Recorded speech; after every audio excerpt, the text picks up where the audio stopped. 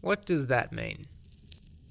Number, shutter speed, aperture, focal length, exposure. 4, 1/250th, 5.6, 50, +1. When you get your scans back from the lab, how are they named? Usually just a bunch of numbers, which is of no use to you. We're here to change that. But hold on. Let's backtrack for a sec. Why? Well, we were frustrated with getting back file names that meant nothing to us. And we're also frustrated that it was difficult to remember what our settings were for a particular shot, especially going weeks for just one roll. And our NOSSAFLEX system solves those issues. We can have data in the file name and can see our settings at a glance. It just involved us recording our metadata. Each click of the camera was followed by a pen on paper recording our settings. And once it became habit, we thought, wait. If we're people that are using this system, surely there's at least one other person in the world who would too. And that leads us to this campaign. But you're now probably asking, why would I need to back this campaign when I've got the system? Right? I could just buy my own notebook and make up my own table to fill in. Great thoughts. And you're right, you can. But let me try to entice you.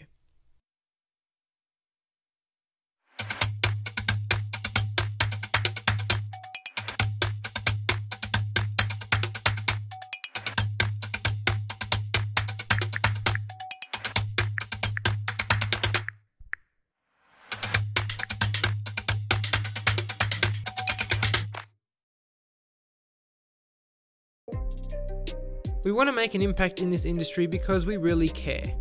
We're photographers, filmmakers and creatives. This system is an organizational tool, but also equally as much an educational tool. You can see exactly what your settings were for each shot at a glance, and you know what needs to be done next time to improve your photography.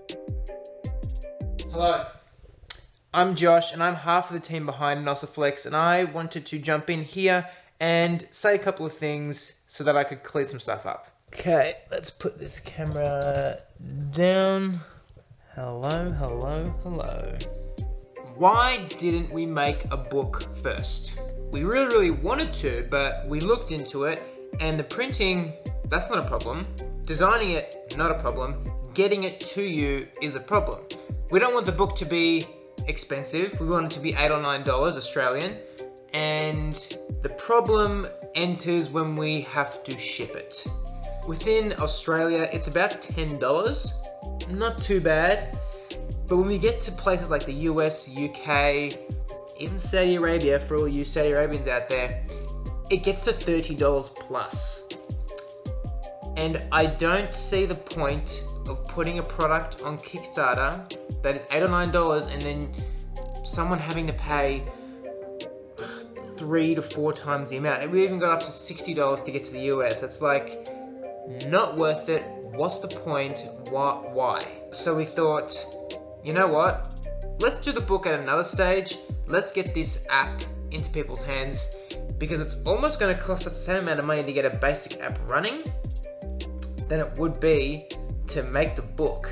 Now I know you've probably got a lot of questions. When is it coming?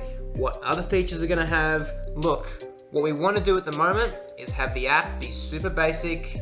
You can record all your settings and then you can export that and it will send you an email with all of your file names that you can copy and paste them into on top of your files.